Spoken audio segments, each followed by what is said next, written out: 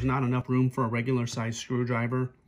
Hello everybody, I'm Robert the Tool Junkie, and today in the shop we have the Klein Tools Electrician's Ratchet.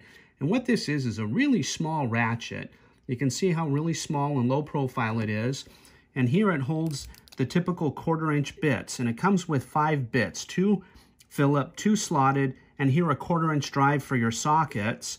So you just simply stick in your 1/4 inch bit, and you can also use bits from any other set. It's got a nice little hole here so you can get into the nice low profile areas. It's got a nice fine tooth ratchet there.